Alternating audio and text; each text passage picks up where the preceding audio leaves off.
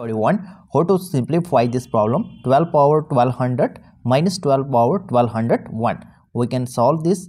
We can write 12 power 1200 minus 12 power 1201 can be written as 1200 plus 1. 1200 plus 1, it becomes 1201.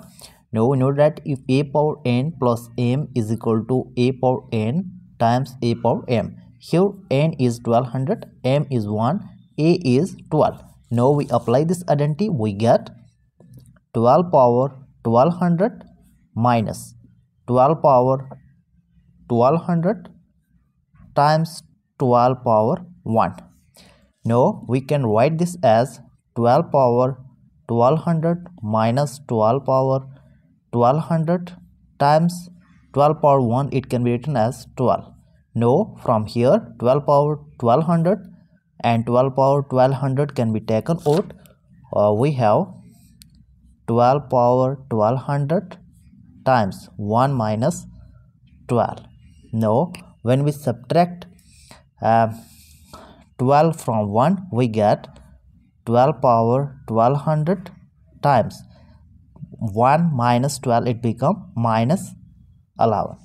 Now we can write this as minus 11 times 12 power 1200.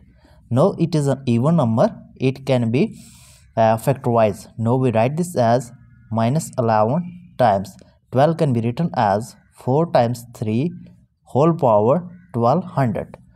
Now we know that if a times b power n, then a times b power n is equal to a power n and b power n.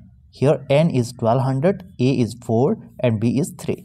Now we get minus 11 times 4 power 1200 times 3 power 1200.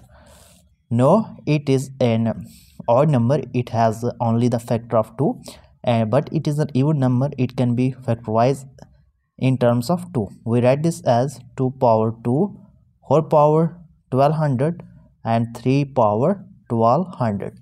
Now it is equal to minus 11 times 2 power 1200 times 2, it become 2400 times 3 power 1200.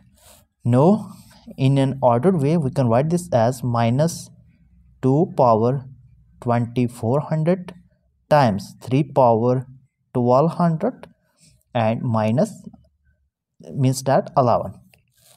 Minus we take out this. In a bracket we can write this as minus 2 power 2400 times 3 power 1200 times 11, which is in a simplest form.